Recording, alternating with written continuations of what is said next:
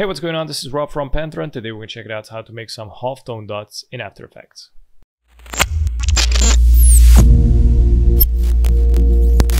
Step 1, we're going to create a new composition. I'm going to rename this as footage.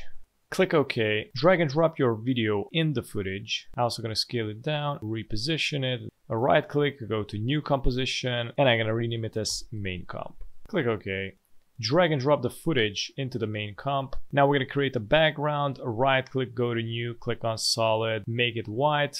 Click OK, rename it as background. Click OK, drag the background under the footage. Uncheck the footage, right click, go to new, select the solid again. This time we're going to rename it as halftone, and I'm going to choose the black color.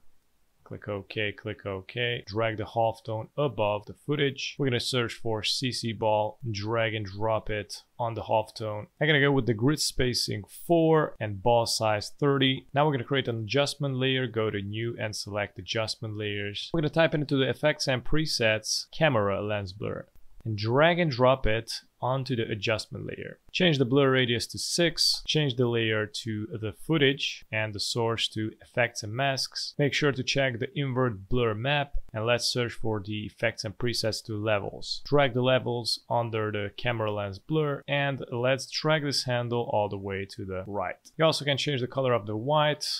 Let's type in fill. Drag and drop the fill into the background, and here you can change up the colors. And this is how you make this halftone effect in After Effects. Thanks for watching, and if you're new on the channel, don't forget to subscribe and hit the notification bell so you get notified with daily updates, and also check out the rest of the videos at the end. Have a good one. Bye bye.